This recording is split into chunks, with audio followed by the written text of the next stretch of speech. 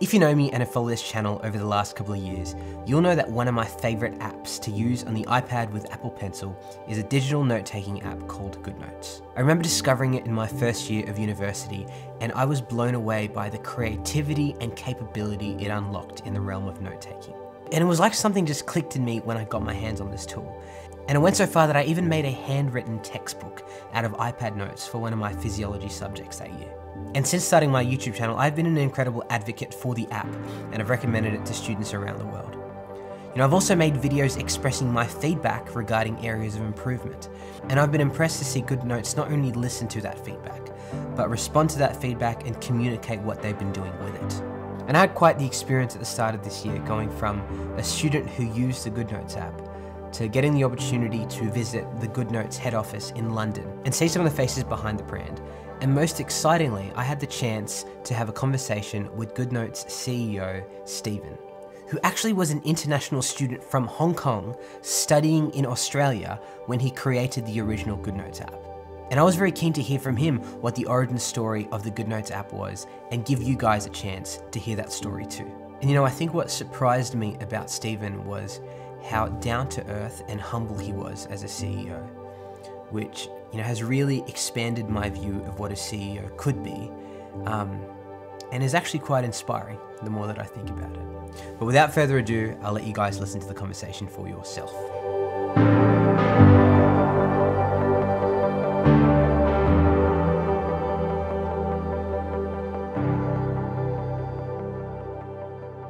Stephen, for the people out there who may not know who you are and what you do, could you give me a really brief introduction? Sure. I'm a founder and CEO of an app called Goodnotes. So Goodnotes basically help you go paperless. So the reason I started Goodnotes was when I was in uni studying, and I got my iPad on the very first day. And then I got so many paper notebooks around me for my studies. And then I kind of want to go paperless. And then I saw iPad as a perfect size for doing that. So if you use an iPad right now and then use an Apple Pencil, then maybe you're thinking about how can you get rid of all your pen and paper. So Goodnotes allows you to do that. When I was reading up on your story, I found out that you were a student studying in Australia when you created the first Goodnotes app. Yeah.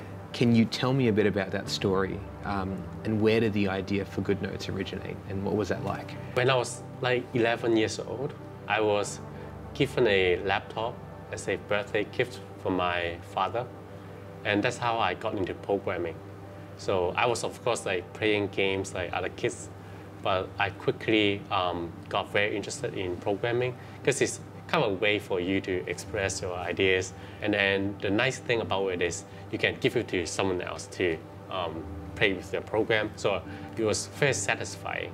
So I got to uni, and then at that time I was also reading a lot about startups. And then I really wanted to start my own companies. I was in my last year of my studies. I was studying math because I got interested in math, and then but I realized my real passion is programming. But I was really worried because I was worried that if I graduate, I wouldn't be able to get a job with my math degree. I basically spent my last semester working on Goodnotes for full time, and I used all my elective quotas, and I signed up all the first year programming courses. And then I skipped all the lectures. I was working on Goodnotes for full time for the whole semester. It was mainly solving my own problem of going paperless, and I was just trying to earn some money so that I don't have to find a job immediately when I graduate, and I can use that money to fund my startup. I stick a motto on the wall to remind me to work hard every day, and then I really didn't expect that. People like Goodnotes so much. They keep writing emails for requesting features, for fixing issues they found in the app. So and then that's how I kept working on Goodnotes ever since I graduated, more than 13 years ago. And I remember when I was reading up on it, the first 5 years of Goodnotes, Yeah. it was just you. Yeah. What was the moment where it went from just you to what I see now, which is an organization of over 200 people? What was that moment? Yeah, the moment was when Apple announced Apple Pencil. Because before that, I wrote emails to Apple saying that, oh, you should release a stylus, even though maybe Steve Jobs famously said that, oh, he doesn't believe in stylus. But I wrote an email, I don't know whether that make any difference. But I was so happy when Apple announced Apple Pencil. Because before that, it was just myself. The reason I didn't hire anyone was I wasn't sure how long the business can sustain. Because it's more like a niche product for people who want to use handwriting on a tablet form factor. But after Apple Pencil, people were looking for an app for them to get rid of their paper documents, paper notebooks. And that's also when the company started growing. So it was at that point that I started looking for engineers to help build the product. Because I got so many ideas how we can kind of reimagine pen and paper. Because with digital, there's so many possibilities. So one example was I took inspiration from Photoshop to bring the lasso tool to Goodnotes. So in real pen and paper, it's very difficult to make changes. It's very difficult to erase something. I always just like tear the page out and then throw it on the floor. So that's why when I was studying, on the floor is all the like papers where I made mistakes. Mm-hmm. So but with digital, it's so easy. You just use the lasso tool to circle something. You can move it around. You can erase it. You can change color. That's so convenient. So and then the company started growing, and then we kept hiring more and more people. And I wouldn't expect at all that we will be more than 200 people now. It is honestly a remarkable thing to be in the office this week and sort of see what this has turned into. Yeah. I agree with what you said about the lasso tool. That was without a doubt the tool that sold it for me when I was using it as a student. You know, I look at what Goodnotes has enabled me to do as a student. I can take my lecture notes, my personal notes, I can fit like 200-page textbooks, all of which would have like filled up a backpack, but now it all fits in an iPad. Yeah. And so I sort of see how it progresses us towards a paperless future. And I think that's amazing. But beyond just being paperless, what do you see the impact of having these tools in the world of learning being? What do you see Goodnotes' contribution to changing education being? We have so many students using Goodnotes every single day. I'm always surprised how much they use Goodnotes, how much time they spend on Goodnotes. So that's also, that was a couple of years back. That's also when we started like focusing more on education. So instead of just building the best pen and paper replacement, we also think about how can we make study more efficient, more enjoyable. Especially with technologies nowadays, with AI, there's so much that the technology can help you to like being able to like find out what you may be missing in terms of like knowledge, and then guiding you through that learning journey.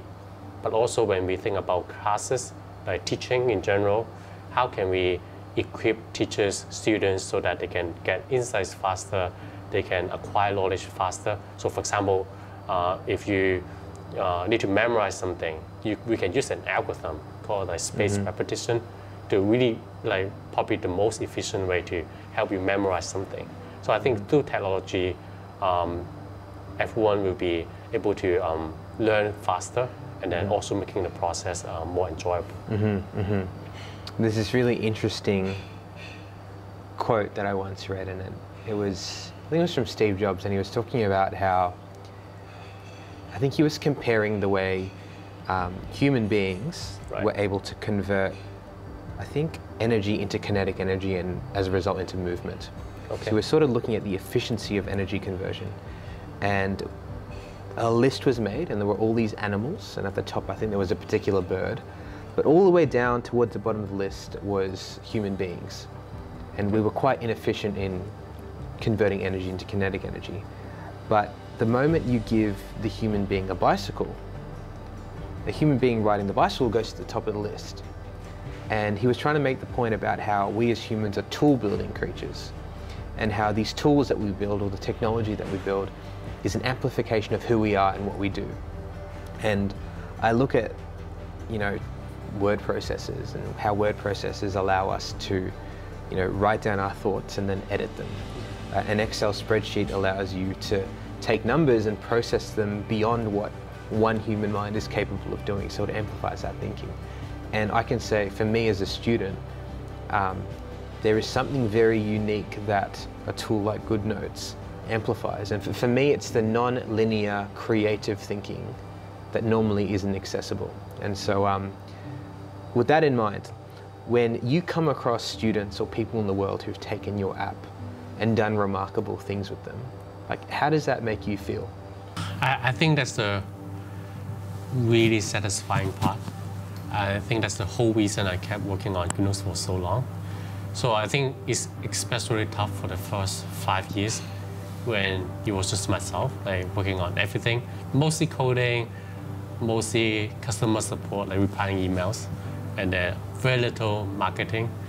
So the reason I kept going was because how many people rely on Goodnotes for their study, for their work, and then how much they love Goodnotes. I was just really surprised when I see people making really beautiful notes on Goodnotes, much better than I could do. So I think that's what kept me going, what pushed me to keep improving Goodnotes, what kept me keep growing the company, keep trying to think how can we reimagine pen and paper, really think about how can we make the life easier for other people. So I think that satisfaction is kind of very addictive. So in my first year of university, I remember discovering this, and there's this moment where I remember using it for the first time. A tool like this awakened a part of me that was inherently creative, and I was just obsessed with learning. At that particular point in my life, I realized I didn't know how to learn. And so I was trying out new things, and it just so happened to be that I discovered the iPad and Goodnotes at that time.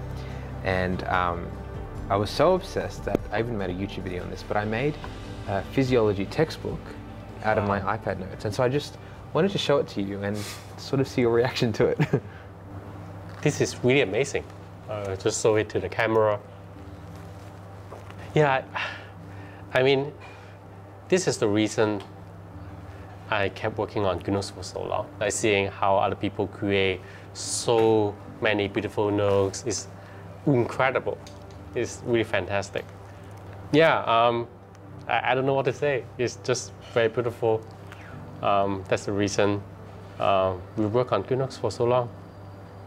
A question that I'd love to ask you, and a little over a year ago, I made a video which was a letter to Goodnotes, and it was a video that I made firstly to appreciate what the brand and the app has meant to me when I was a student, but secondly to give one piece of feedback that was really important to me at the time, but also was important to some of my audience as well. And that was feedback about the pen in Goodnotes 5 at the time. And so this entire physiology note textbook was written using Goodnotes 4. Yeah. And I still remember using the Goodnotes 4 fountain pen. It was the most incredible thing ever. Yeah. But between Goodnotes 4 and Goodnotes as it is now, something changed. And so I want to just give you a quick explanation of what that is. The thing that I've noticed between Goodnotes 4 and Goodnotes 6 is the velocity, the speed with which you write now using the fountain pen impacts the way the ink writes on the digital paper. So in Goodnotes 6, when I write, for example, the word hello, you can see how the speed leads to certain parts of the writing being thicker and other parts being thinner. While in Goodnotes 4, using the fountain pen, no matter how fast you were, there was a level of consistency. And while this is more realistic to what a fountain pen is, I feel like this gives off a more consistent, more aesthetic looking version of my handwriting. And so my question is the Goodnotes 4 fountain pen possible to be replicated in Goodnotes 6 potentially in the future? Yes, definitely. So one thing we actually tried doing in Goodnotes 5. So in Goodnotes 5, the fountain pen is actually different compared to Goodnotes 4. So one thing we did was adding that speed information in calculating what's the width of the stroke. So to some people, it may be more aesthetically pleasing. For some people, it could be annoying. So I think we can definitely add an option to replicate what you're seeing in Goodnotes 4 in Goodnotes 6. I'll definitely consider this future improvement. Okay. But thanks so much for sharing that feedback. Thank you so much. I love the Goodnotes 4 fountain pen so much that I prefer it over real pen and paper. Like, it was that incredible to me. So I appreciate that. Thank you. What do you see as the future for Goodnotes? How is your vision evolving? Yeah, our vision is really to become the most compelling productivity platform for everyone. So we are starting with note-taking, but we are really thinking about how can we use technology to help people work and study more efficiently, more enjoyable. So going forward, we're going to be expanding in terms of our input method. So we are starting with stylus. We have been really focused on stylus, but we are also expanding to keyboard typing, for example, audio recording. So we're trying to kind of become the most flexible canvas for like capturing your ideas, like collaborating with people, and then leveraging technology to help you like get to the end result faster, or even creating a better end product. So I think that's our vision in the next 5 to 10 years. As I said, it is a remarkable story that a student who was just in university came up with an app that solved a problem maybe they had for themselves, but it's gone on to impact people around the world. And now you're a CEO. And so I'd love to know, like, what is the biggest lesson that you've learned over the last couple of years? Yeah, I think the biggest lesson is trying to help people save time, help people solve their problems. And then when you try to do the best work, people will want to help you, even for free, even without any money. And I personally really enjoy the process. So when you try to really create the best product, try to do your best work, then you see that many people try to help you, want to kind of support you, and then it's just really satisfying. And then also seeing the product that is being used by so many people. So I think my biggest lesson is always try to do the best work, and then always try to think about how to help people. Thank you, Stephen. Thank you for your time. Thank you for the opportunity to be here and visit your office. I think Goodnotes is a remarkable brand, but I think what's even more remarkable but sort of symbolic with it is your story too.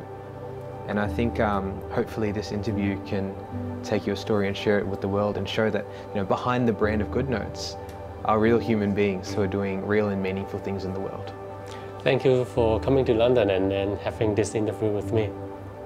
Thank you, Simon.